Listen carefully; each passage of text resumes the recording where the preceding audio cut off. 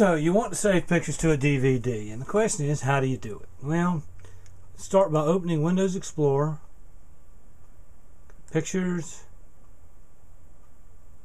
My Pictures, and let's choose the folders we want to send. For example, I want to send Newbern, so I'll right click, Send to, DVD drive, next. I'll go back. I want to add some more, so I'm going to choose Wilmington this time. Right click, Send to, DVD drive. Now you'll notice right here,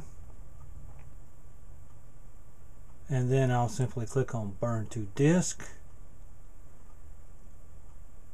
Choose a date, a name for it, recording speed, then click Next.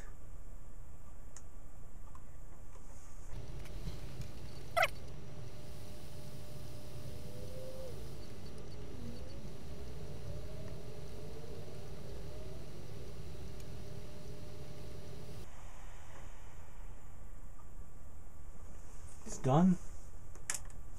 The disk will pop out. To verify, just pop the disk back in.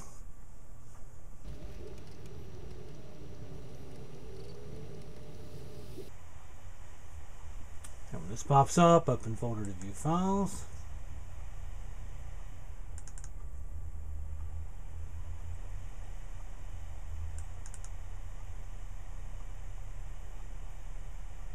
There you go.